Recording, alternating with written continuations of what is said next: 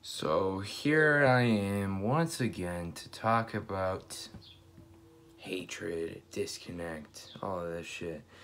So let's start off by saying this.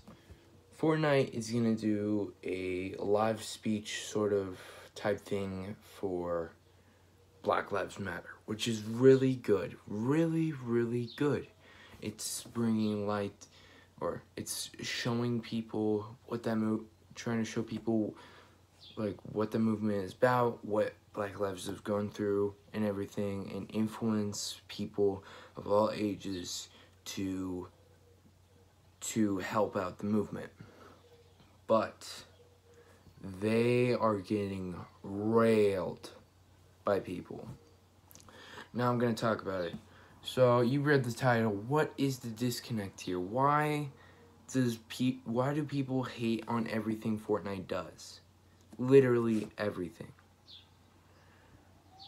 Well, last time in 20-minute video, you probably haven't seen because nobody wants to stay that long on anyone's channel, really. Unless you have something big to say in 20 minutes and you said something big before in 20 minutes, which I haven't said something big before in 20 minutes, but I did in that video. But the disconnect really is down to the players got too good.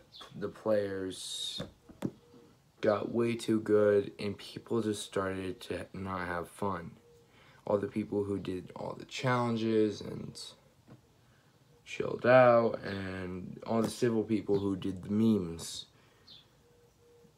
they quit because the player base got way too good and everything. But this hatred for Fortnite is something else. It's a part of people who have never played the game before and people who have played the game. Literally, it's just so disgusting. It's the most toxic fan group on the fucking planet. It's just, they do something right in a video. They're like trying to spread awareness in a message, and people are like saying shit like, I didn't ask, I'm not gonna play this shitty ass game anymore, or fucking all this bullshit that is just super offensive. It's no longer just hate or not liking a game, not playing a game, or just relating to people. It's freaking 100% hatred for everything they do. Now let's talk about something. Should video games do this? Should they do this? Should they present like sympathy and everything towards those movements, or just continue rolling out updates for the game and just being a game? Well, they can 100% make an event like this. And I think it's just because the Fortnite name is just so apparently disgraced above everyone. It's just like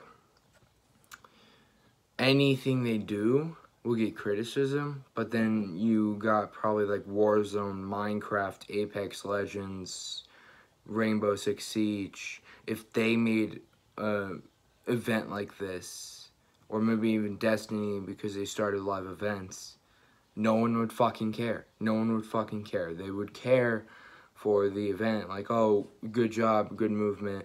And there's obviously good people out there who are doing that for Fortnite, but there's tons of hate on Fortnite. Just tons of people saying, just stick to fixing your quote-unquote shitty-ass game, or just etc. because of its reputation. But seriously, I do not know what went wrong. What went wrong so much that literally everyone and their mother hates Fortnite. It's not a disgraceful game. And once again, it's a source of entertainment. And if they're trying to promote a good movement, respect that. You don't have to rail on it and, you know, make the creators have second thoughts. It's just, it's disgusting. It's disgusting that people would do this for a movement like that.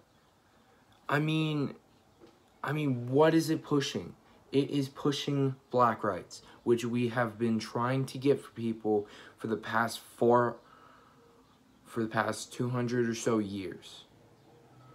Or, let's just say 100 years. For the past 100 years, we have been trying to get black rights. We've been trying our hardest to get black rights. I mean, right now we have pretty good black rights. Black people can get married to white people or any people of the same race or different race. They can go to the same restaurants and bathrooms as us instead of being separated like they were in the 60s. They can be on the same, they can be in the front or the back of the bus. It's their right, their choice, etc. It's just the thing now that we have to eliminate is the hatred towards those types of people. We have the rights sort of put in place. We have lots of rights for them, but we also need more. We need more rights so they don't fucking get killed in the streets for no reason. When they're, mind you, even if he was a dangerous criminal, he was already obtained in handcuffs, pinned to the ground on his neck. He could have just put him in the car, but no. Derek Chauvin, the police officer who murdered George Floyd, didn't do that. And here we are now. It's just Breonna Taylor, George Floyd, all these innocent lives that were lost to racism matter. They matter because we have to move forward. But when, I guess, just like a game or a creator or something is hated, people disgrace them and they're like, stick to doing this, or just like, oh, shut the fuck up, or I'm not playing this shitty ass game anymore. Which, mind you, how is it shitty? Just because it's promoting a movement. That is racist as shit. I'm not gonna play this shitty ass game anymore. You saying that on a Black Lives Matter post. What the fuck is wrong with you? It's not funny at all for anyone to be saying these things. I realized why I was doing that. It's not funny at all. So the disconnect honestly will not be really explained. Like, this game gets so much hate day by day by day. No matter what they do, it has at least 400 haters, which is pretty good in Fortnite's favor because it has a lot of good lovers and stuff. But first, the most hate gets on the seasonal changes, the updates and everything. And we talked about that last time. It's just, what is the disconnect here? And that's the answer we have to push forward.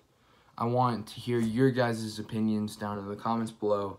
Tell me, what do you think the disconnect here is for everything to get so much hate on Fortnite's Instagram, Twitter, etc. But anyway, thank you for listening to me. I will see you in the next video. Goodbye.